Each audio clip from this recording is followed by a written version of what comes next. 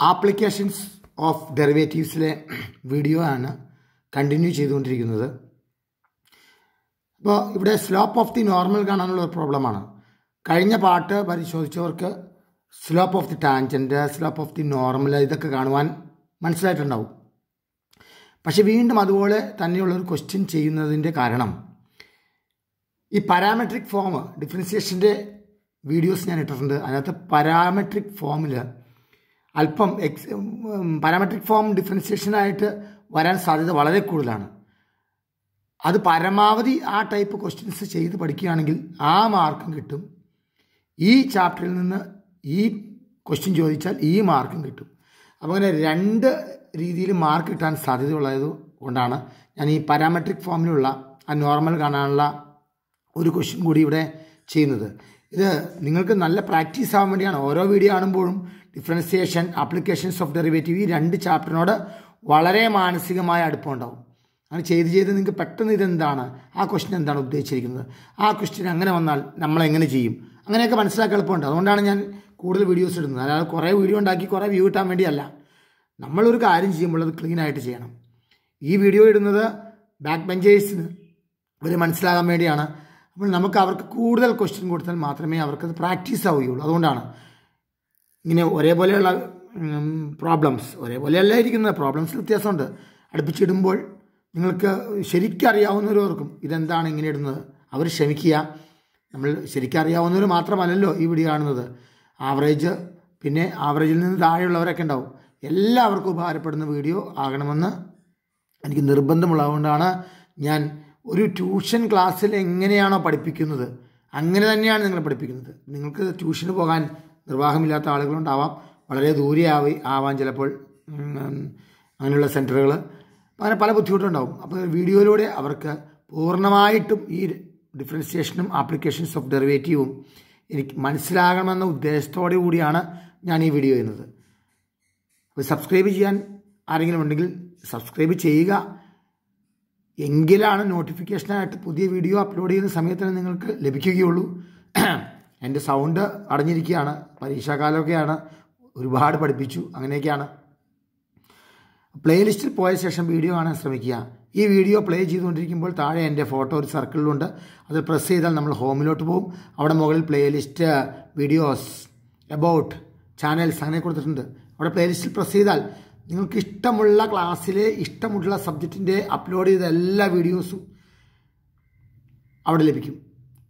അത് part 1, part 2, part 3 അങ്ങനെ കൃത്യമായിട്ട് ലഭിക്കും. അപ്പോൾ ഈ വീഡിയോ നോക്കാം. എന്താണ് find the slope of the normal ഒരു ടു ദി കർവ്. ഈ കർവിൻ്റെ ഇതൊരു കർവാണ്, പാരാമെട്രിക് ഫോമിലാണ് ഈ കർവ് വന്നിരിക്കുന്നത്.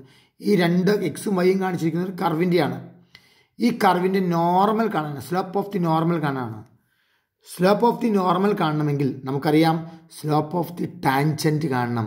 Slope of the tangent M, slope of the tangent M കാണണം.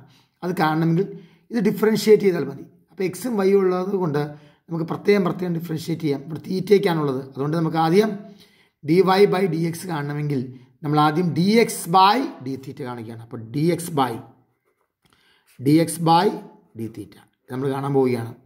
ഇതിൻ്റെ ഡെറിവേറ്റീവാണ്. 1ൻ്റെ ഡെറിവേറ്റീവ് 0, മൈനസ് എ എന്ന് പറയുന്ന ഒരു കോഎഫിഷ്യൻ്റ് ആയതുകൊണ്ട് അവിടെ എഴുതി മൈനസ് എ. സൈൻ തീറ്റയുടെ ഡെറിവേറ്റീവ് എഴുതുക. സൈൻ തീറ്റയുടെ ഡെറിവേറ്റീവ് കോസ് തീറ്റ. വളരെ സിമ്പിൾ. ഇപ്പോൾ ഡി എക്സ് ബൈ ഡി തീറ്റ കഴിഞ്ഞു. ഇനി നമ്മൾ എന്താണ് അടുത്ത് ചെയ്യാൻ പോകുന്നത്? dy by D theta.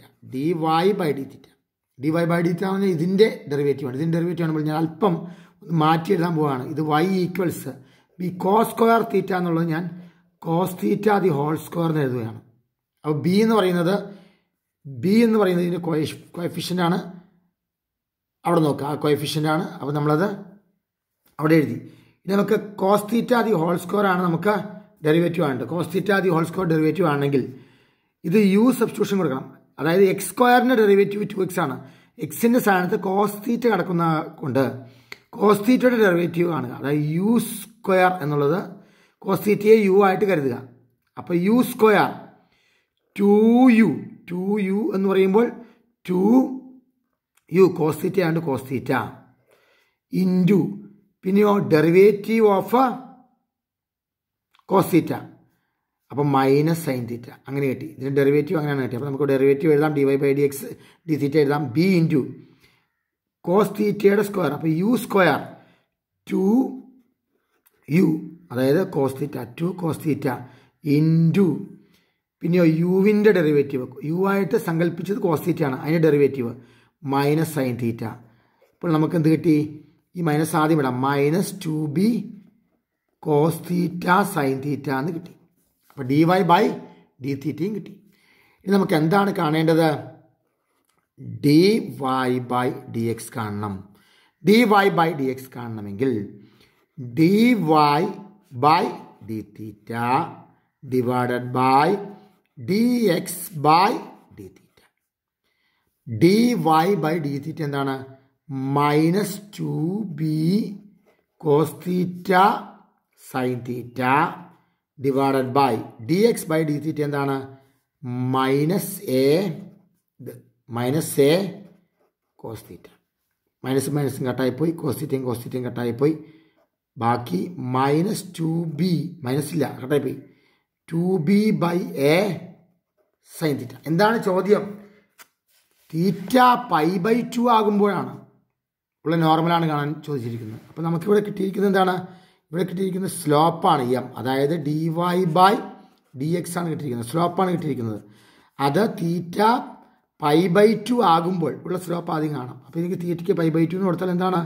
2ba sign തീറ്റയ്ക്ക് പകരം π/2 ഈക്വൽസ് 2ba സൈൻ π/2 എന്ന് പറയുന്നത് 1 ആണ്. സൈൻ 91 ആണ്. അപ്പോൾ 1 × 2ba 2ba. ഇതെന്താണ് കിട്ടിയിരിക്കുന്നത്? നമുക്ക് സ്ലോപ്പാണ് കിട്ടിയിരിക്കുന്നത്. ഇനി എന്താണ്? നോർമലാണ് കിട്ടുന്നത്. Slope of the normal. നമുക്ക് എന്ത് കാണണം? സ്ലോപ്പ് ഓഫ് ദി നോർമൽ കാണണം. സ്ലോപ്പ് ഓഫ് ദി നോർമൽ കാണണം. സ്ലോപ്പ് ഓഫ് ദി നോർമൽ കാണണമെങ്കിൽ slope of the tangent minus 1 slope of the tangent slope കാണുക, എം കാണുക. അപ്പോൾ മൈനസ് 1/2b/a. അപ്പോൾ മൈനസ് ആയതുകൊണ്ട് മൈനസ്, ഇത് ഈ ഫ്രാക്ഷൻ കൊണ്ട് ഡിവൈഡ് ചെയ്യാൻ തിരിച്ചിട്ടാൽ മതി. Minus a/2b. ഇതാണ് ഇതിൻ്റെ ഫൈനൽ ആൻസർ.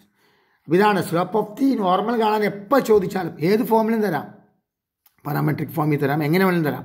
എങ്ങനെ ചോദിച്ചാലും സ്ലോപ്പ് ഓഫ് ദി നോർമൽ ചോദിച്ചാൽ സ്ലോപ്പ് ഓഫ് ദി ടാൻജൻറ്റ് കാണുക. അതിന് നമ്മൾ dy/dx കാണുക, ഡെറിവേറ്റീവ് ആണ്.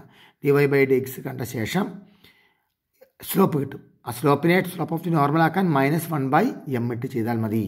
അപ്പോൾ ഈ വീഡിയോ കൊണ്ട് ഈ ഭാഗം വളരെ ക്ലിയർ ആയിട്ട് നിങ്ങൾക്ക് മനസ്സിലായെന്ന് എനിക്ക് തോന്നുന്നു. ഈ തൊട്ടടുത്ത പാട്ടെന്ന് പറയുന്നത് ഇനി വേറെ രീതിയിലുള്ള ക്വസ്റ്റ്യൻസാണ്. നമ്മൾ 2 തരം ക്വസ്റ്റ്യൻസാണ് ഇവിടെ ഇതിനോടകം കഴിഞ്ഞത്. ഇനി അടുത്ത വിഭാഗത്തിൽപ്പെട്ട ആപ്ലിക്കേഷൻസ് ഓഫ് ഡെറിവേറ്റീവിൽ തന്നെ അടുത്ത സെക്ഷനിലുള്ള ക്വസ്റ്റ്യൻസാണ് ചെയ്യുന്നത്. ആ വീഡിയോയ്ക്ക് വേണ്ടി കാത്തിരിക്കുക.